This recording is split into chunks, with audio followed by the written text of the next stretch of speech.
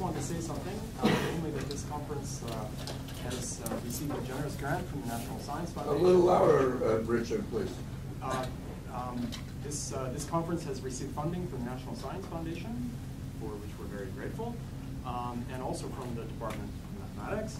And there are a lot of participants, and so we've tried to spread the funding around, and so sorry if we haven't completely covered all your expenses for those who did get funding. We did have a rather strict cutoff, and so some of you maybe applied afterwards. But if you're in that situation, if you're a graduate student or postdoc and have come and did not get the guaranteed funding from me already, come and see me anyway, and we'll see how we can work things out. If the budget works out, so we can afford a little bit more than that. With that, I think I'll turn it over to Todd, who's going to run the morning session. All right. 25 years ago, I think, I was in an airport. And I think it was the San Francisco airport. And I saw our first speaker. And I think I had met him before, but I knew he didn't remember me. And I thought, I'm going to go up and say hello to him. Because he's my advisor's advisor. He's my grandfather. Not only that, he's my advisor's undergraduate advisor, Bill Thurston's advisor. Advisor to the stars. Mary Lou, and a friend of mine, also her advisor. So I know him. So I go up and say, and he's with Charity, your wife, and I go up and say, hi, Mo, are you Mo Hirsch? I just wasn't sure because I wanted to say, and Charity kind of rolls her eyes and goes, did you have new calculus? And I guess she was just kind of sick of the fact that she had to go around with Mo Hirsch. He's famous. He was a professor of professor at University of California, Berkeley. He was differential topology Mo Hirsch. He's a rock star, and she was kind of sick of just being constantly bombarded with people. Oh, Mo Hirsch. So they were very nice, and we had a very nice conversation, and it was great to see him. And it's great to have him. He was one of the first people when we're organizing a conference. Who do we have to have? We have to have Mo come. We had to come. So, so without any further ado, my personal rock star and my mathematical grandfather, Mo Hirsch. Well, actually, Charity will be at dinner. It wasn't she was tired of people coming up to me. She was tired of students who maybe I did have in calculus who thought they knew me and they were very insulted when she didn't know them. Well, yes, he was my professor in Calculus 101. Or we'd be out in the country watching somebody we knew rebuild a house, and there'd be a guy with a power drill and say, oh, Professor Hirsch, I had you in Calculus 101. So it's wonderful to have former students here and there. Okay, so let me see if I can work this. Hello. It works. And happy birthday, Bill. I'll say some more about Bill at the banquet tonight. Okay.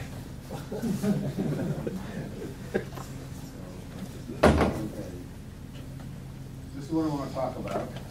Common zeros of the vector field on low-dimensional real and complex manifolds. The reason for low dimensions is nobody can do anything on this issue in higher dimensions. So vector fields are a nice algebraic way of saying differential equations. You're in the real or complex field. And you want to know what happens in the long run. In particular, you want to know where the zeros of the vector field are. Those are the stationary points of your dynamical system. This is a really important question. Sometimes you have two vector fields going, and you'd like to know maybe they express different aspects of the same physical or chemical biological system. You'd like to, do they have a station at the same, do they have a common zero? And that's what this is about. And it's much easier if these two vector fields commute with each other. Or failing that, if they generate a finite dimensional Lie algebra, And of course, no one's really, in dynamics, no one's interested in Lie algebras. They're interested in Lie group actions. But as we all know, a Lie group action is usually defined by its associated Lie algebra representation of the vector fields. And they're easier to study because they are more linear. So the question is, if you have a particular manifold and a particular Lie algebra of vector fields, it doesn't have to be finite dimensional. Is there a place where they all vanish at the same time? And the way, one way of approaching this is to take one of those vector fields and say, all right, we know where this one vanishes. Which other ones also vanish at that point? Well, of course, they don't have to. Lots of examples. The rotations of the 3-sphere, some vector fields vanish at the North Pole, but most of them don't. So you need some conditions on, you need some topological conditions on the manifold, some analytic conditions on the vector fields. Are they analytic, for example, or just the infinity, or once differentiable, or something like that? And then you need some algebraic conditions on the Lie algebra.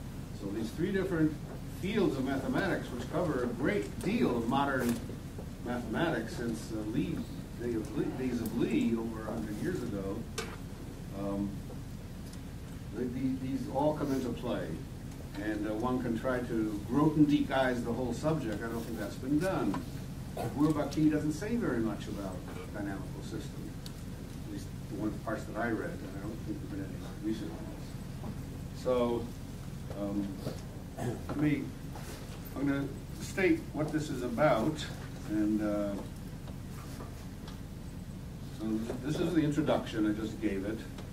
I'll talk the Poincaré-Hopf index, which most of you are familiar with. I'll define it all. Is the key to the situation. You assume that one of the vector field that you start with has not only a 0, but it's non-zero index there, which means it's stable under perturbations.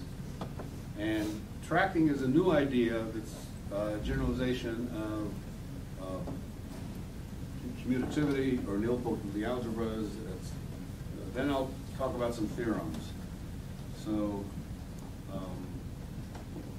let me talk about the Poincaré-Hopf. Well, this is notation. M and N are n-dimensional manifolds. So everything will be real until I say they're complex. And if I don't say anything, they're real. No boundary, except sometimes there is a boundary. It's better. It's interesting. Boundaries are really sort of a bête noire in dynamics. You know, a lot of subjects, for example, Atiyah, Grothendieck, Hirzebruch, they proved some theorems about an index vanishing, implying something for manifolds without boundary, and it took years before they could cover manifolds with a boundary. So boundaries are really important in all sorts of fields of mathematics, although they're not always called that. And F will be the ground field, which is always the real numbers or the complex numbers, and unless said otherwise, everything is real. All right. Now, X will always be a vector field with a compact set of zeros. So, the way everybody looks at this, you have a vector field someplace. These are the vectors, and you have trajectories of these curves, parameterized curves tangent to the vector field, and you might have a 0 point where it vanishes, and then it's very interesting. You ask, well, what happens near that point? Well, you might have some vectors coming into it, and you might have some going out of it. And then the eigenvalues of the vector field in these directions are important. They should hopefully be non-zero. Other trajectories might look like this. But you might have, of course, much more complicated situations. You might have trajectories like that, or like that, with other zeros. So it's very important to try to find out what happens near the zero. Now you can linearize everything, linearize the vector field. Now you have a matrix, and you can ask what the eigenvalues of that matrix. But you might have a whole compact set of zeros. So here's a circle in the plane, and I'm assuming I have a vector field that is identically 0 on the circle. Now what happens near the circle? Well, you might have some coming in. So I'm going to draw this picture because it was very helpful. So these, along these, the vectors, I've just drawn the trajectories. The vectors get smaller and smaller and smaller until they vanish when you're here. So let's imagine these are just along the radial lines coming in. So then you say, well, what happens inside? See, vector field. Well, I want to take a very peculiar looking vector field. So inside, everything's just going to be parallel, like this.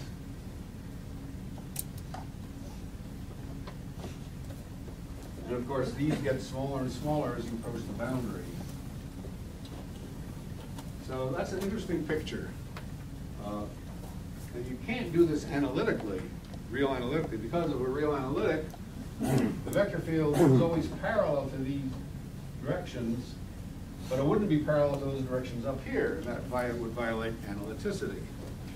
So, but you can do this C infinity. So this might happen. Now what happens if you perturb this vector field a little bit? Could you make all the zeros disappear, for example?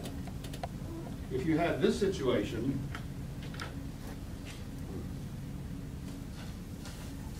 where inside things are parallel, and outside they're also parallel, and the zeros along there. Well, here obviously you give a little extra push in this direction, and all the zeros disappear. Everything just moves from left to right. So, but there's something funny going on along this boundary circle. In fact, you can't make them all disappear. And I'll give you the simple reason is, well, just look at this outside vector field. Everything's coming in. And you can't, if everything's coming in, no matter what you do, some things are still going to go in, and they're going to bump into each other. And in fact, this is where the Poincare-Hopf invariant comes. So this is a compact set of zeros, the circle. You perturb the vector field in some way. For example, you could just shrink everything a little, it would look exactly the same. Or you could twist it. Or you could just blow up the vector field here someplace. Instead of being 0 here, maybe you would do something interesting. But in fact, you might realize that if you have any set of vector fields in the plane with everything coming in, like this, you draw a transverse circle, and the Poincare-Hopf invariant is non-zero. In fact, it's always the same according to the Poincare-Hopf theorem. The Poincare-Hopf theorem says, to compute it, there's a quick way of saying it. What the quick way is, you look at the vector field as a cross-section of the tangent vector bundle and look at its intersection with the 0 section. So you got to worry about orientations, but that's easy to take care of. So you look at its intersections, you perturb it a little at every place. So let me draw another picture here.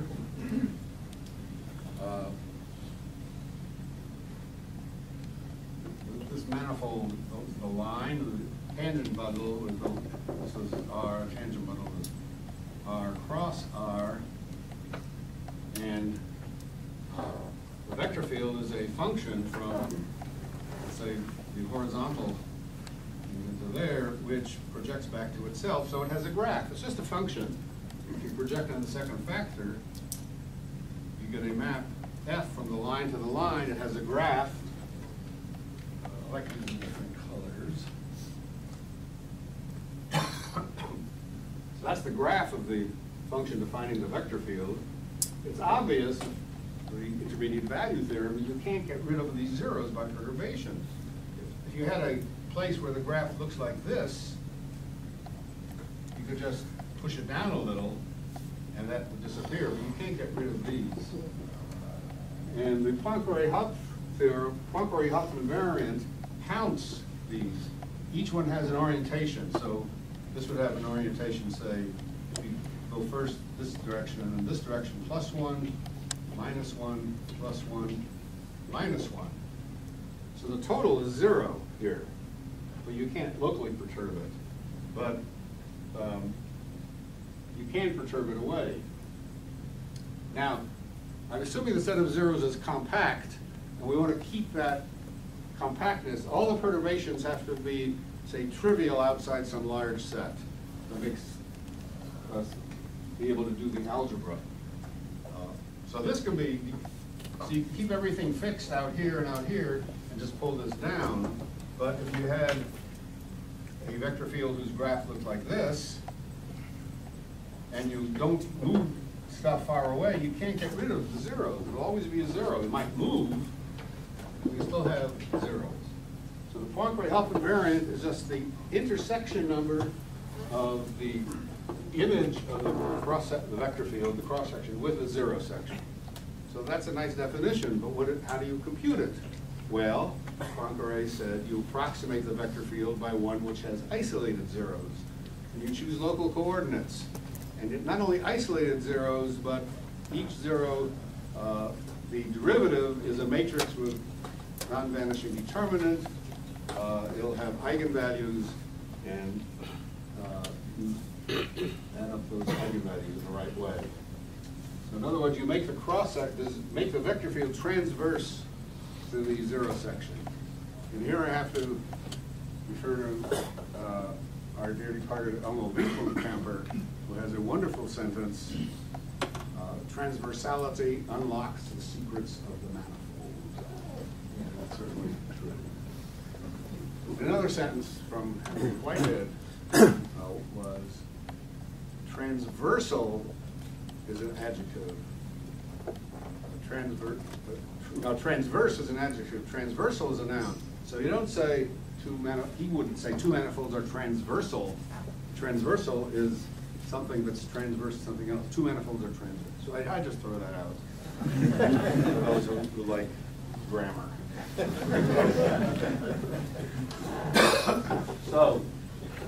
So much for the definition of the Poincare-Halphen invariant. You make it transverse to the zero section, make them all, and you take the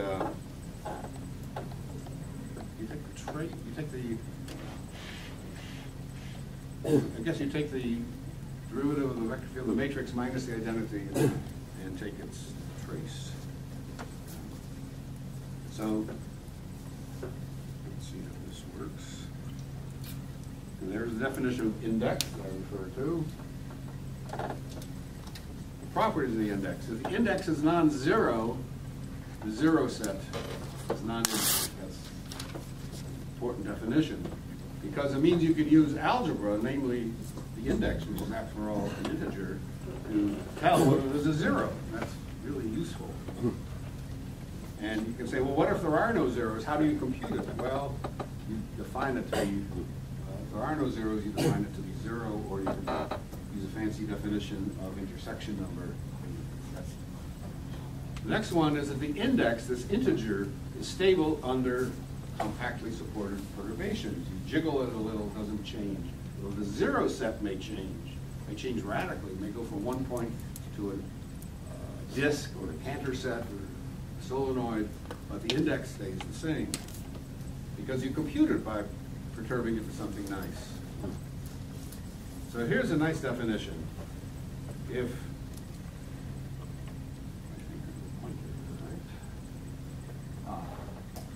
So if the manifold is open set in Rn, Euclidean, so you just have an open subset of the Euclidean space, and the vector field is just the origin, single point, z of x means the zero set. The zero set, sorry, is just a single point. Then the index is the degree of this map. You take the unit sphere to itself by sending any point to normalize the vector at that point to be a unit vector, which you can do because if you're on the unit sphere, you're not at zero. If you're not at zero, the vector field isn't zero. So that's a nice definition and very useful because it brings in a map. It's very nice to have a situation that has maps, not just algebraic objects, analytic objects, dynamical objects, but actually functions. Okay, so where are we now?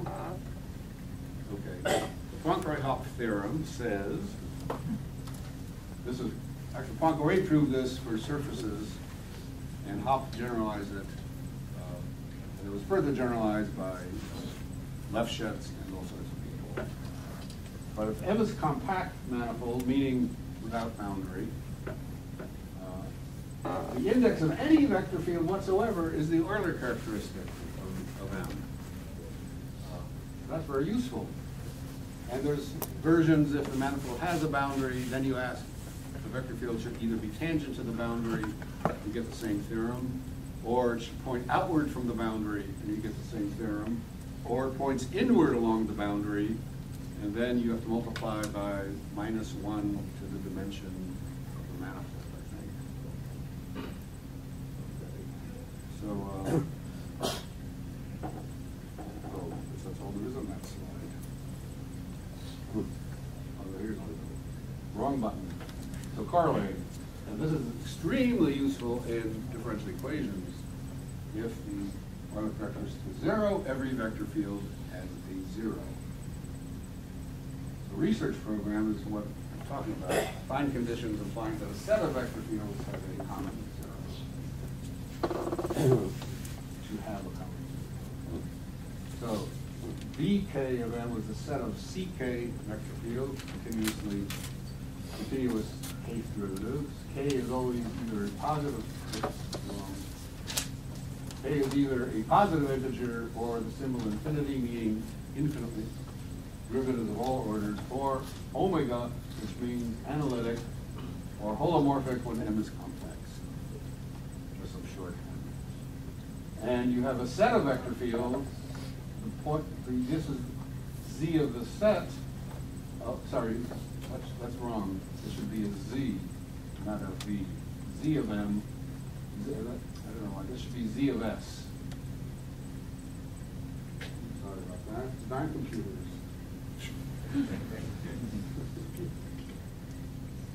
So the set of zeros of a set is a set of common zeros.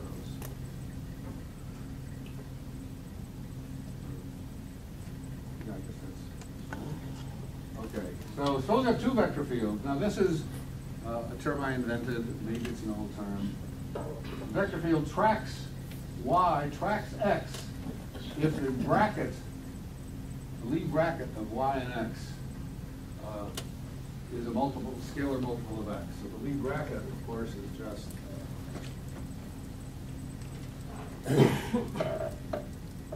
as an operator on functions, it's, I might get these in the wrong order. X equals with y minus y equals x. So that's another vector field. The second derivatives drop away mixed. And we say, okay, so what does that mean? Well, before we do that, let's see, okay, this is just an example. If X spans an ideal in the Lie algebra of vector fields, then the whole Lie algebra tracks X, because the bracket product is, by definition, a constant multiple of X for any two vector fields. So in some sense, this generalizes that. And we'll see why this is useful. And if you're in the case where there are infinite many derivatives, the elements, the vector fields that track X form a Lie algebra. That's just simple algebraic computation. And that's finite dimensional in the analytic case, which is nice to know. Okay. Now here, why is this useful? Well, if you look at the dynamics of tracking, consider the local flows. Time t, you move parameter distance t along the trajectory of the vector field. That's a local flow of the manifold. Shifts all the points around. So let G be the flow of X, and F be the flow of Y. If Y tracks X, then for every t... X orbits there? Excuse me? Rather than F? You're right, that should be, well, I'm Oh, thinking sorry, orbits F of the points to flow. the root. Yeah, Sorry. an orbit of a vector field, Right. that's loose talk. It's really the flow that has the orbit. The vector field is just a topological or algebraic object. So it means X orbits. So this says, this is really useful dynamically, because it says, this is an eraser.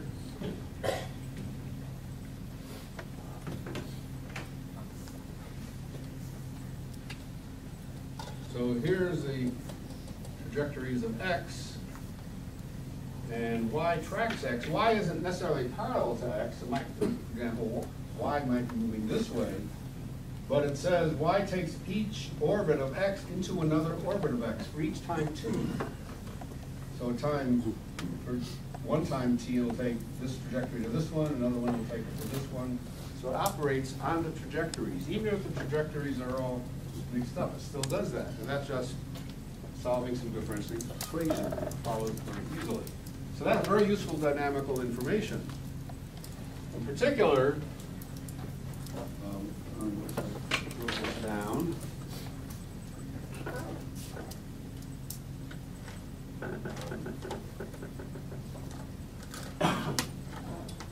Now this is getting into a little analytic language. If for some time t, the flow of g, the g flow of y, takes a point p to a point q, then this is a local homeomorphism, G sub t, a CK homeomorphism, a diffeomorphism, in K. It transforms the K germ of Fs into the K germ of Fs at P into the K germ of Fs at Q.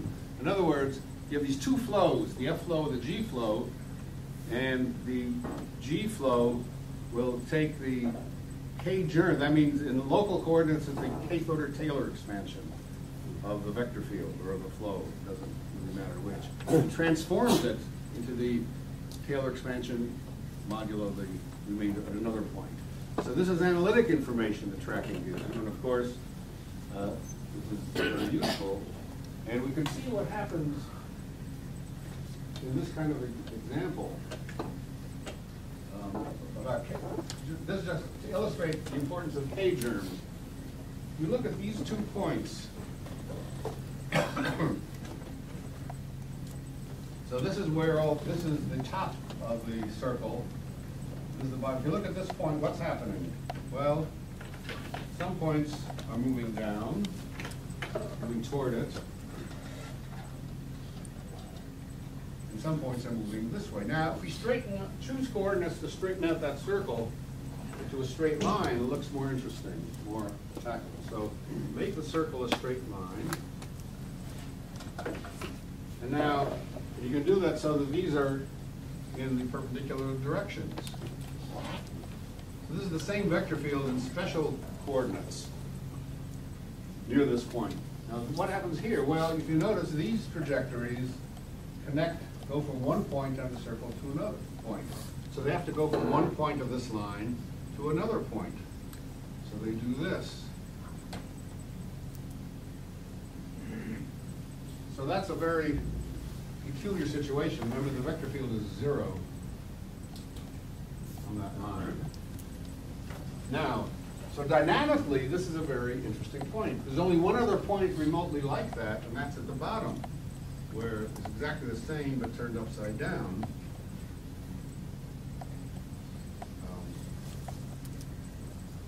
Directions aren't important here, but trajectories are.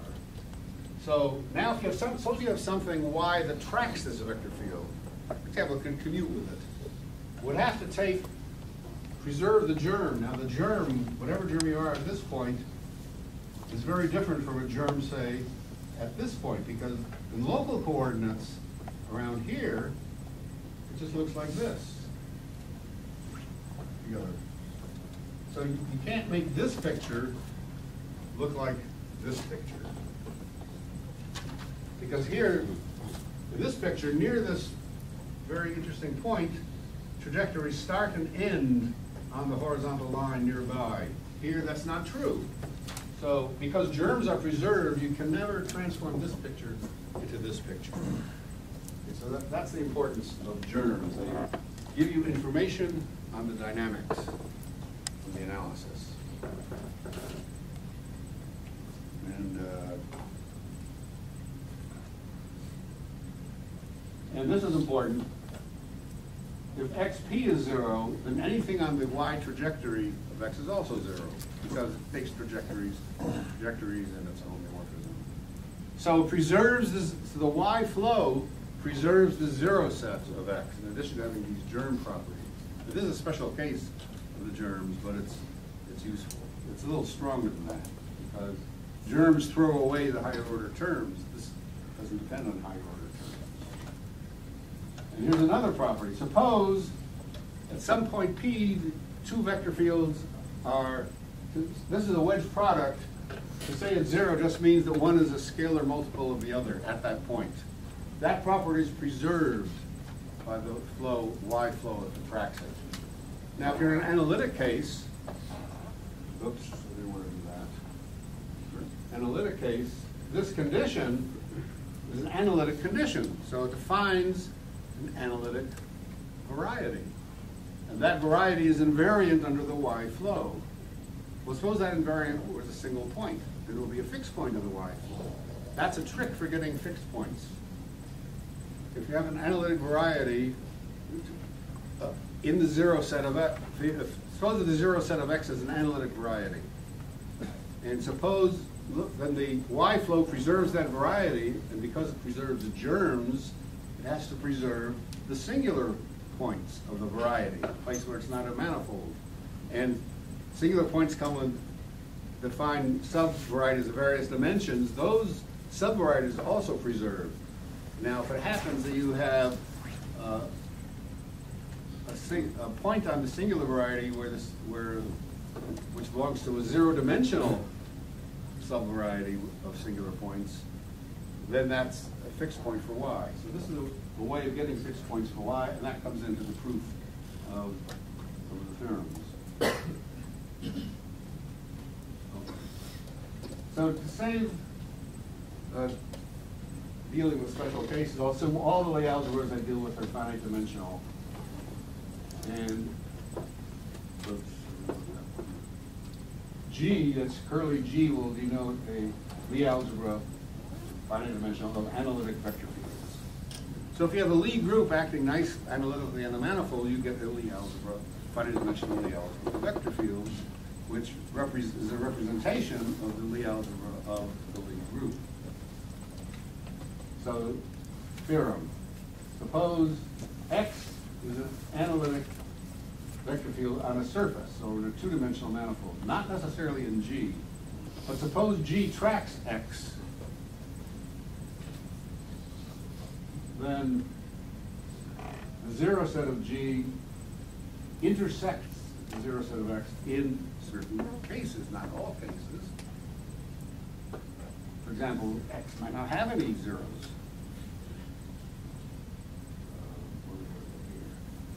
Well, suppose n is less than or equal to 4. G is an analytic, an abelian Lie algebra. Everything in G commutes with everything else. And G is only 2-dimensional, meaning it's spanned by 2 vectors, and X belongs to G. In other words, G is spanned by X and some other vector field that commutes with it. So you really have 2 commuting vector fields, analytic vector fields. This is the simple hypothesis in this special case. Now, Christian Bonatti proved in this case that these 2 vector fields have a common 0, which is what it means to say that G meets the 0 set of X. And this is a very important predecessor of the theorems I'm going to talk about. And what's interesting is this, n less than or equal to 4. There are very few theorems like this in higher dimensions. In fact, there's nothing, as far as you know, dimension 5 and higher, except under extreme other hypotheses, algebraic or analytic hypotheses. So, but even to get up to dimension 4 is tricky, and the math review of Bonatti's paper says this is a very difficult analysis of the varieties of the 0 sets. And this really stimulated, this theorem stimulated all that I'm talking about today.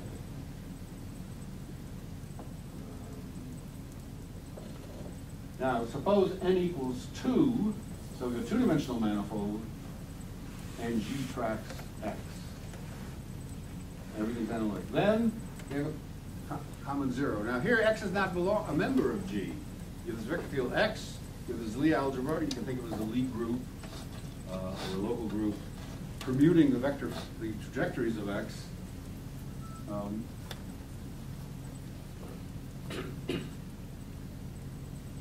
Now I'm assuming the key hypothesis that X has non-zero index. Index means the Poincare-Hopf index. Remember, X is assumed to have compact zero set, and the Poincare-Hopf index is non-zero.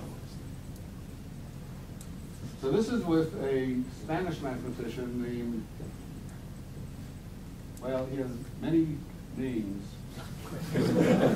Spaniards, Spanish and South Americans do that. Francisco Javier, but he has some other parts to it. He has a name that comes after Turiel. So I proved this with him recently. I had a simpler case. There's a counterexample. This is not true in C infinity. So this is very strange. Something's true for real analytic, not true for C infinity. Well, that may be not strange to us, but it was strange for David Burkhoff, for example, who someplace in some popular article I once read in the 20s, I think, said, when he heard about the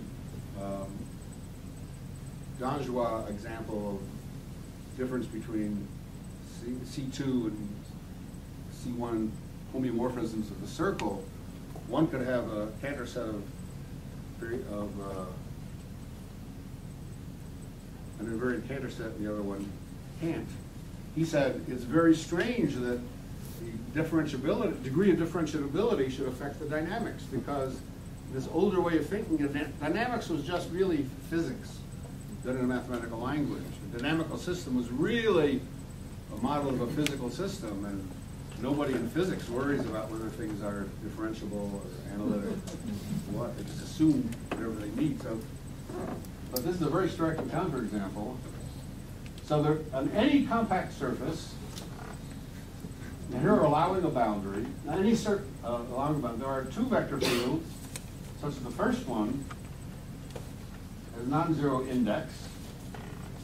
The second one not only tracks it, it generates this simple Lie algebra. The V two-dimensional non-abelian Lie algebra is generated. But they don't intersect. These zero sets don't intersect. Now, there's an interesting history to this. The oops, wrong button. Lima, Elo Lima, is a Brazilian mathematician. He was a colleague of mine many years ago at the University of Chicago. And he proved a theorem like this for homeomorphisms.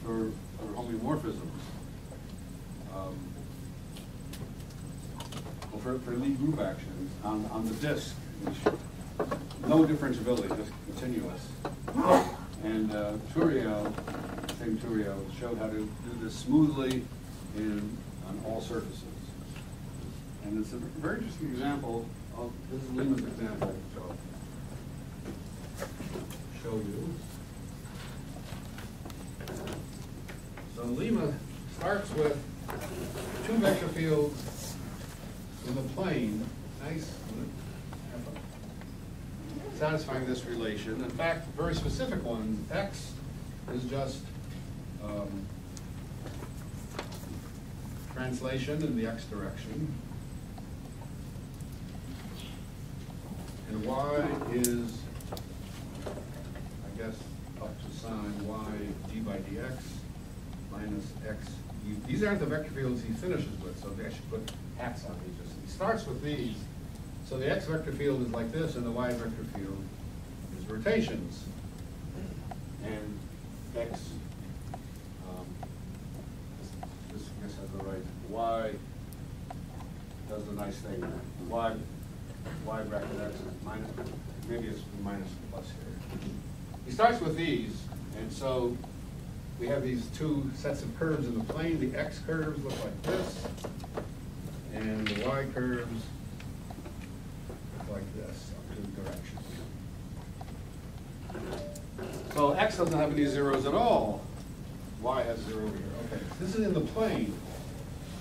Or instead of the plane, being topologists, we might as well look at it in the open disk, the interior of the disk.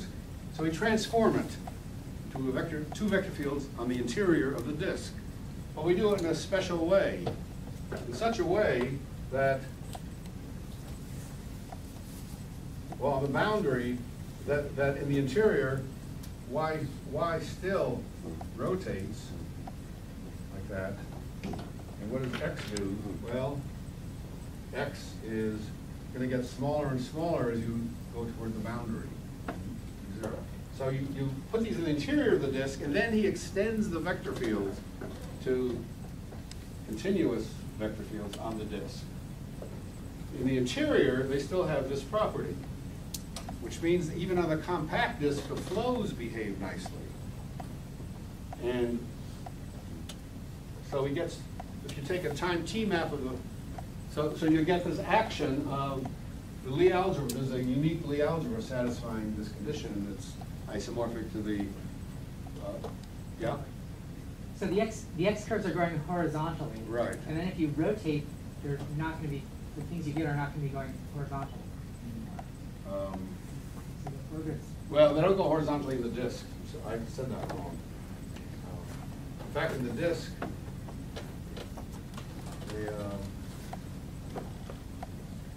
go like this. They don't commute, these curves. It will take them, the y flow will take one of these curves to another one in the disk. This takes a lot of thinking about this example. But they do define two flows on the disk. They're not smooth at the boundary. They have two flows, and they have the same commutativity relations. So it's what he wanted was just an action of this group, this Lie group, which is the group of orientation-preserving affine homeomorphisms of a line generated by x and d by dx, x dx, d by dx. It's an action of that group on the disk without a fixed point. That's what he wanted. And he gets it this way. But it's highly non-smooth at the boundary. You can double it, put it on the sphere, but it's highly non-differentiable. So he starts with this, and this was generalized by several people. My former student, Joe Plant at North Carolina, said you can do this on any surface, a compact surface like this. And then I showed you could even just have local actions on surfaces of that same group behaving this way, no fixed points. Because if you have smooth analytic vector fields that do this on a compact surface, a non-zero Euler characteristic, they will have a common zero, which I proved with Alan Weinstein of Berkeley. And Turiel showed you can see affinity, you don't have to have a common zero. So what's interesting is not necessarily the results of these theorems, but the subtle interplay between the algebra, the topology, and the dynamics, or the analysis. The analysis is how smooth are the vector fields. Okay, so I'll do Lima. So when I give a reference, the first one will be the most recent result. The earlier one is a similar earlier result.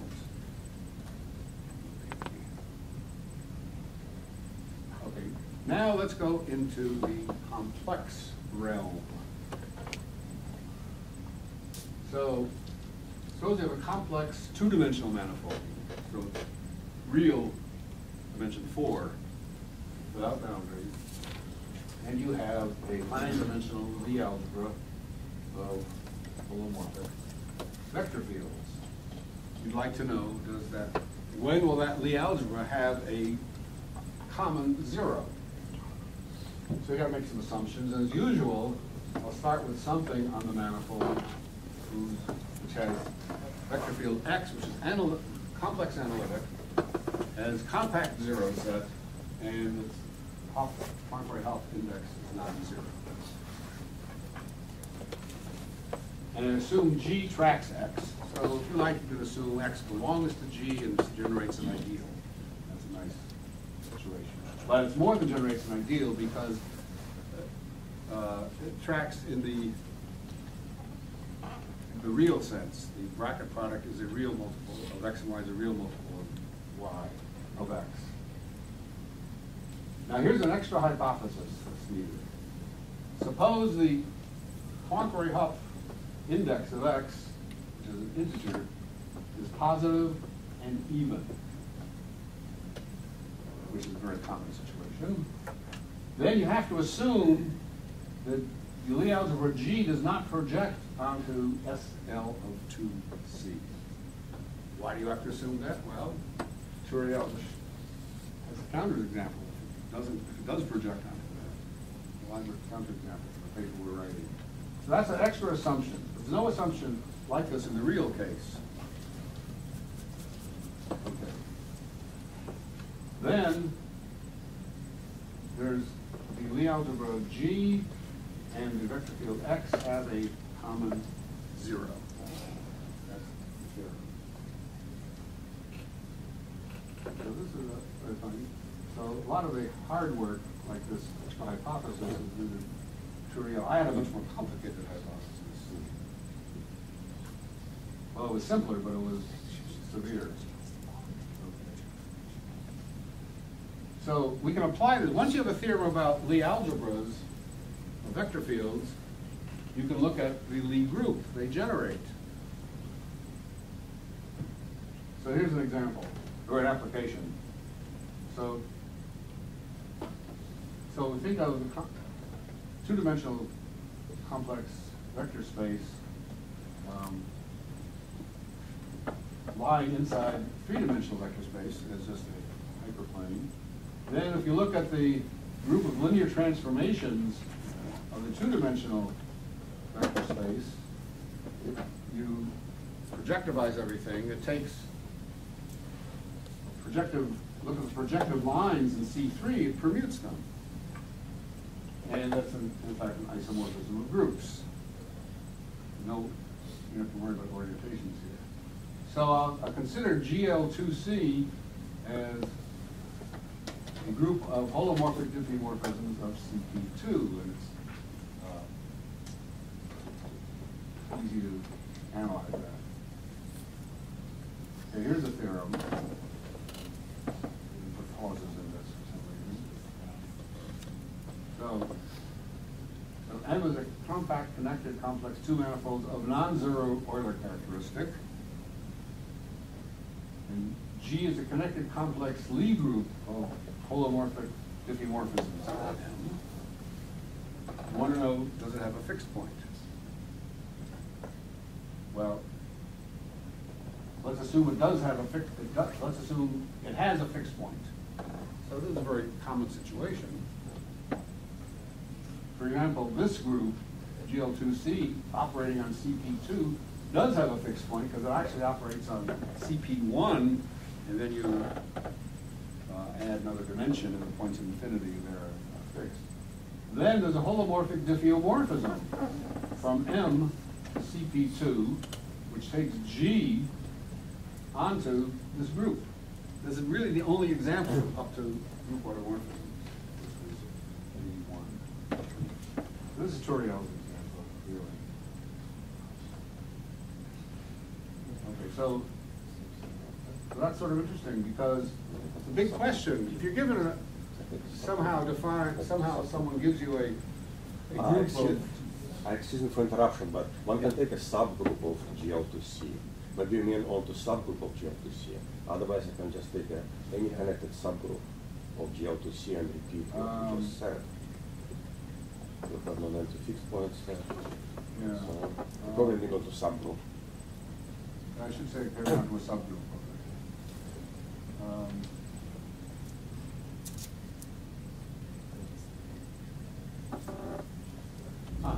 You're right, I should.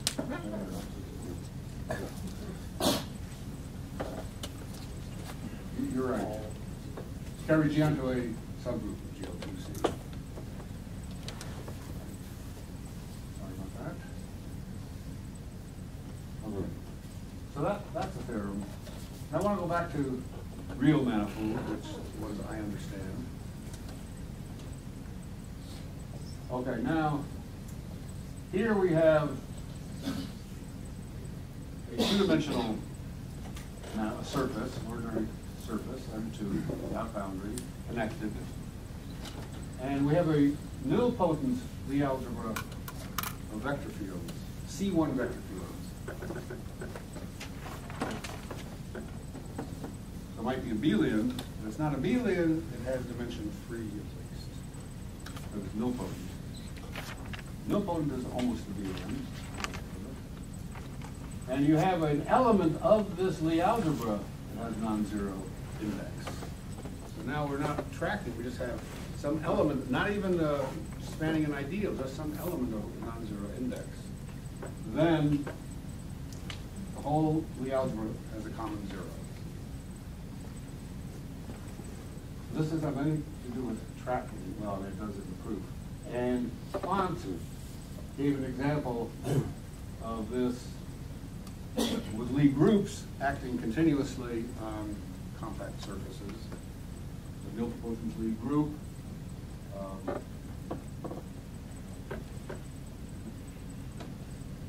The surface he assumed the surface had non-zero Euler characteristic, which means every vector field has non-zero index.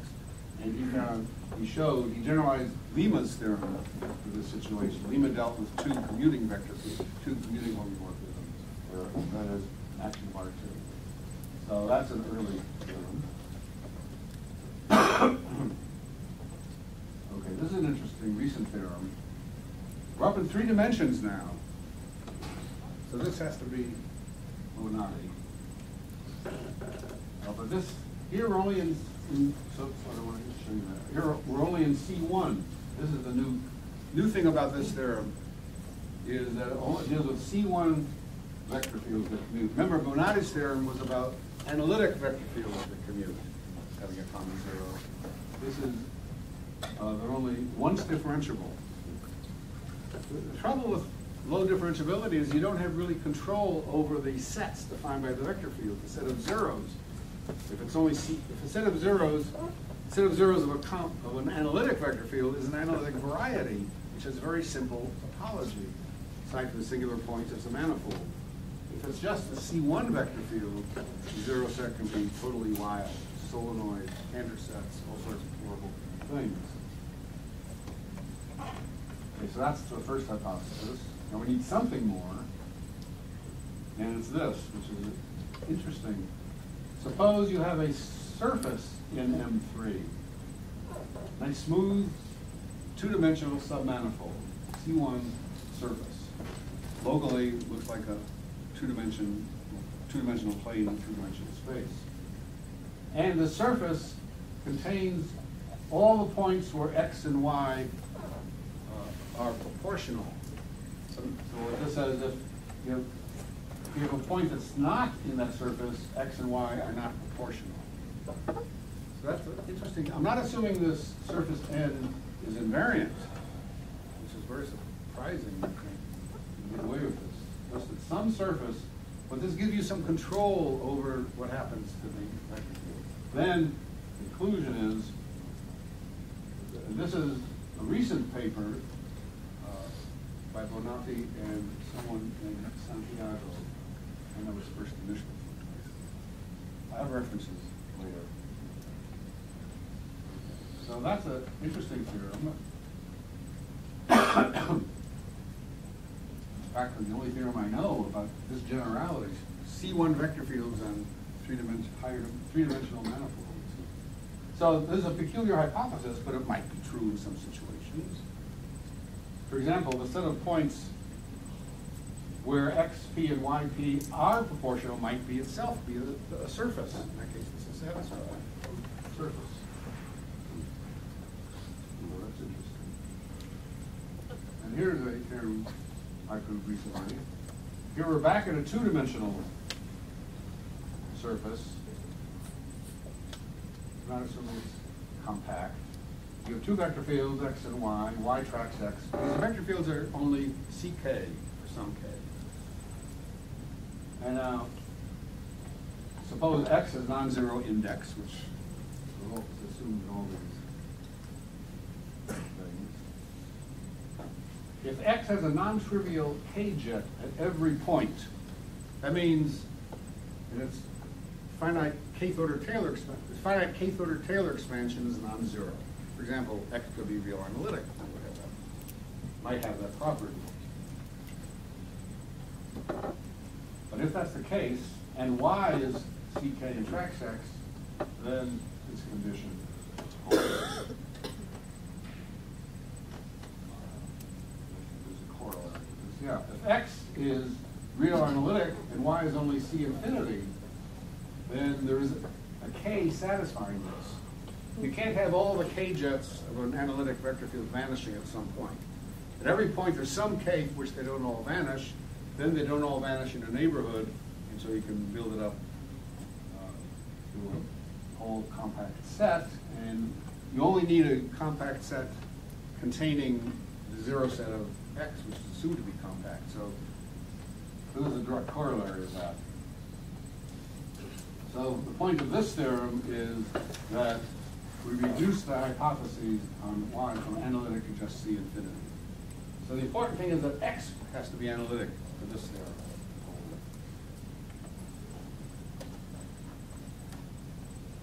Well, we can apply this to smooth group actions with Weiss theorems. So here's the definition, classical definition. The Lie algebra, finite dimensional, is supersolvable if it's faithfully represented by real triangular, say upper triangular matrices. Or algebraically, it means that the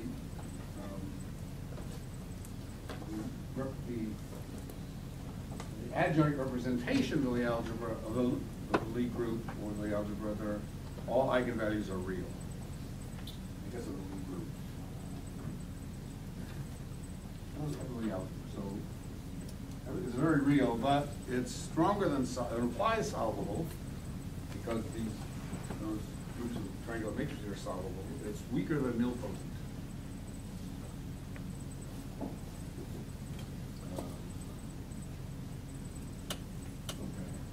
So suppose M is a compact surface of non-zero Euler characteristic, and G is a connected Lie group whose Lie algebra is supersolvable, acting C infinitively effectively on M.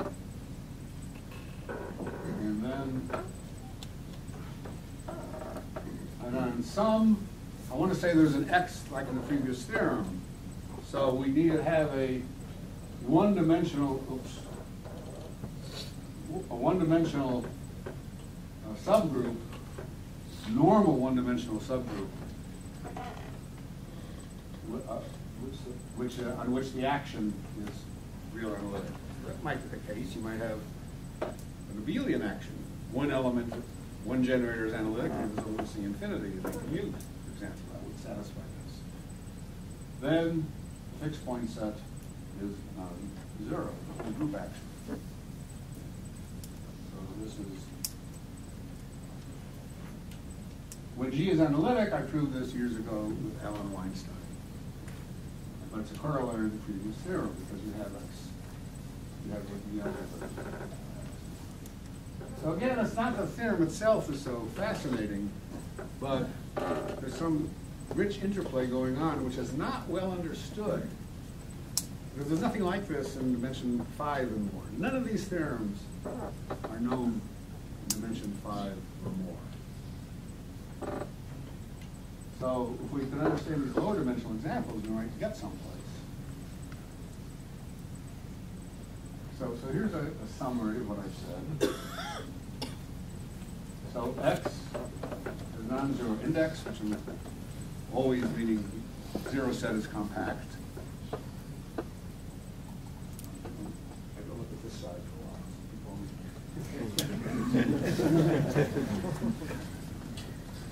X has non-zero index. G is a Lie algebra, finite dimensional, CK, tracking X. Then in certain cases, all the elements of G vanish at a zero of X in certain cases. So what are these cases? Well, one is if everything's real analytic. That's one of the theorems. Another, if C1 but G is nilpotent. Another is K is C infinity, G is two-dimensional, and X lies in G. X lies in G in analytic. That's one of the theorems. Another case, M is a real three-manifold, K equals 1, G is abelian and two-dimensional, and X belongs to G. This was Bonatti and Santiago. And then X is a real three-manifold, K equals omega, G is abelian and two-dimensional, and X belongs to G. This, I guess, was, I proved this with Turiel. And D, M is a complex manifold, and SL2C is not a quotient. So these are a summary of all of what I mentioned today. So one could make a huge 3 by 3 or 4 by 4 matrix with differentiability, algebra, utility of the vector field. Does the vector field belong to the algebra? The dimension of the manifold. Does it satisfy the conclusion? Yes, no, yes, no.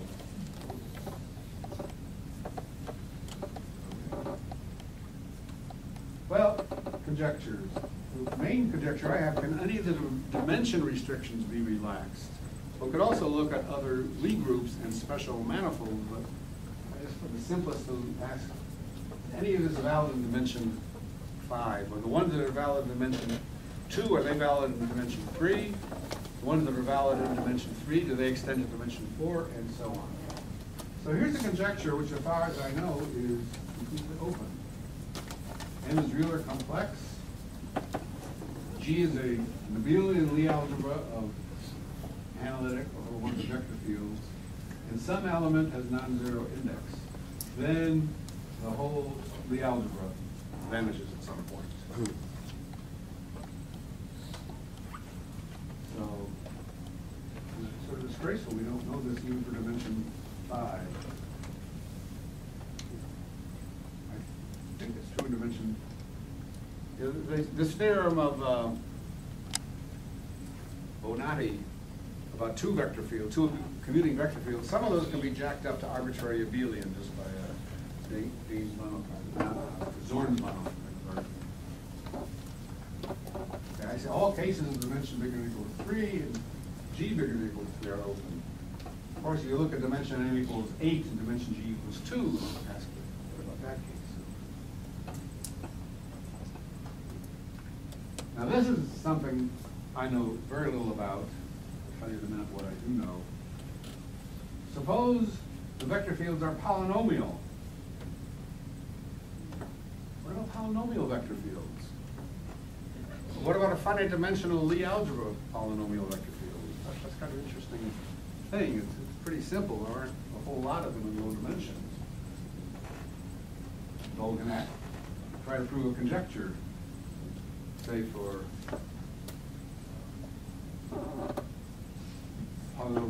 polynomial vector, finite dimensional polynomial vector field on R3. Some element of this Lie algebra has non-zero index. Does the whole Lie algebra vanish at some point? So you got to exploit algebraic.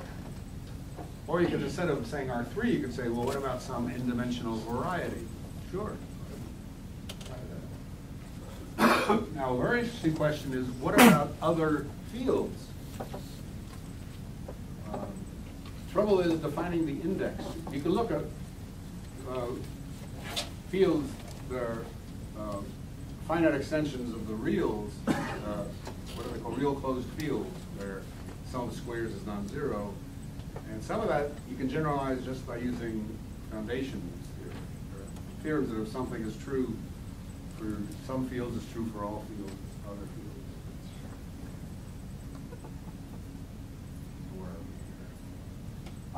Here's an algebraic theorem. Go back to 1956 or something. Armand Borel, who was one of my teachers at Chicago. Suppose G is a solvable, irreducible, affine algebraic group over an algebraically closed field K. So you have to translate what those numbers mean. It's a group of it's represented by affine matrices, by matrices in a nice way. Then every algebraic action of G, the action is algebraic, meaning it's satisfies algebraic conditions both in the G variables and the algebraic variety, which we can name to. Every algebraic action on a complete algebraic variety over K has a fixed point. Well, you have to understand what a complete variety is. If G is the complex numbers, complete just means projective. No, it doesn't mean it's implied by projective variety.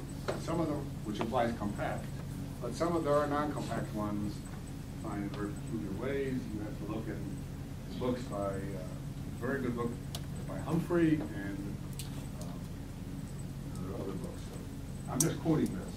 But the point about this is it's a fixed point theorem for group actions. In 56, nobody was really interested in that question except for finite groups and maybe the real numbers.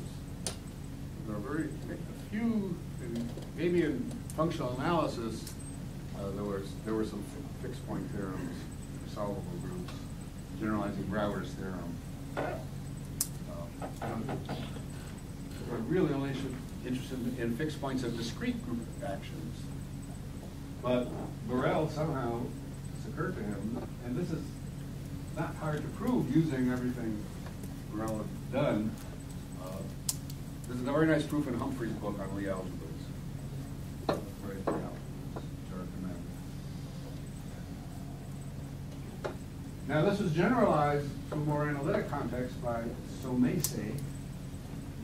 So now M is a compact, complex manifold, which has some forms which make it a Kähler manifold, which is locally very much like CN. And you have to assume the first Betty number is 0. Simply connected. And now if you have an ordinary connected solvable complex Lie group, no algebra assumptions on the group, it's solvable. And an action is holomorphic, then there's a fixed point. So this is also very striking, I think. It shows that under strong analytic and algebraic conditions, there are analogous theorems quite well known to experts. So this is another direction one can go in. This specializes to the manifold. Here, that's the manifold that's special. It's a Kähler manifold, and its first Betty number is 0. And I suppose the necessity for that comes out of the proof. Okay, here's, I have 2 sets of references. This is one set, and there's 4 going on. So you can look these up. Here's Turiel.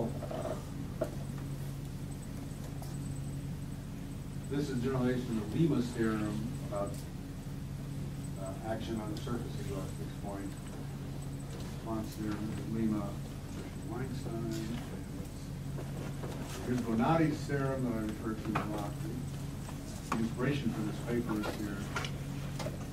So that was published quite a long time ago, 1992.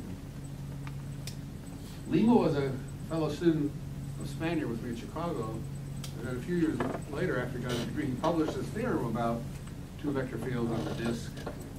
Nobody was interested in it. I didn't know anything about dynamics then. And I thought it was nice, but I thought about it since then until now. So these are the references. So thank you very much.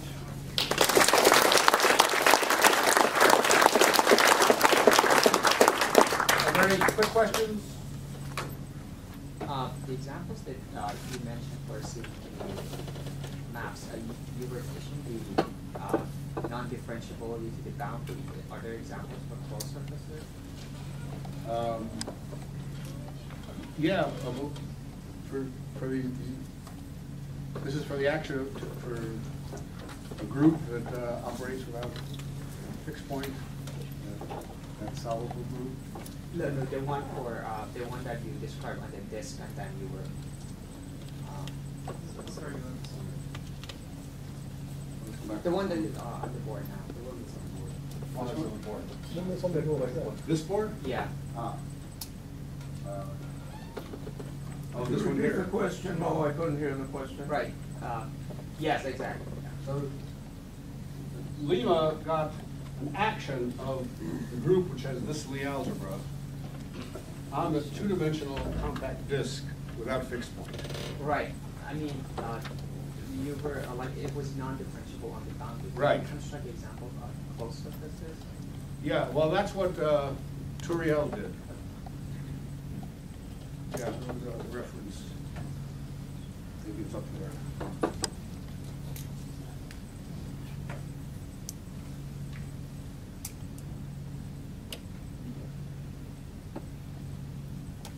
Of the This last one. one.